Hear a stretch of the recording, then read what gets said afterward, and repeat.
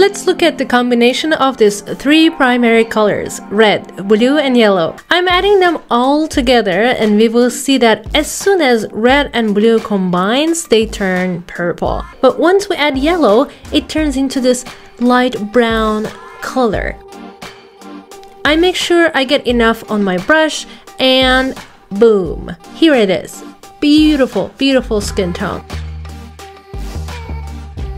As you can see, when you add more red, you get a sienna brown color, meaning reddish brown. Let's keep experimenting.